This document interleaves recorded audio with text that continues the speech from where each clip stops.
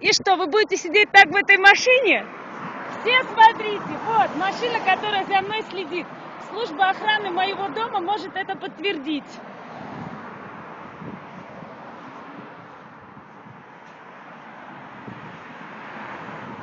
Михаил Николаевич, идите сюда.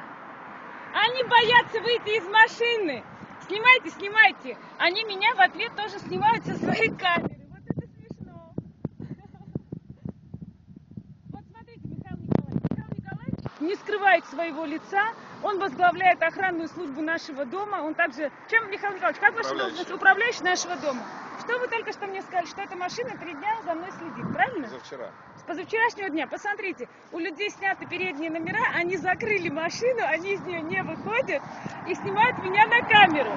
Выйдите из машины, трусы! Выйдите!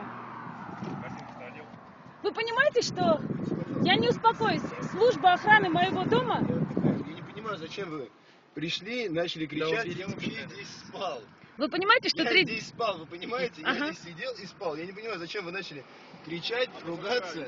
А позавчера? Звать охрану какую-то. А что, Михаил Николаевич, позавчера? Интересовались машиной. Интересовались моей машиной. Зачем?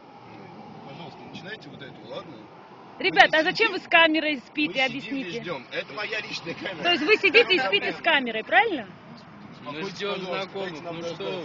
А как же мне успокоиться, если вы 3 дня стоите у моего дома?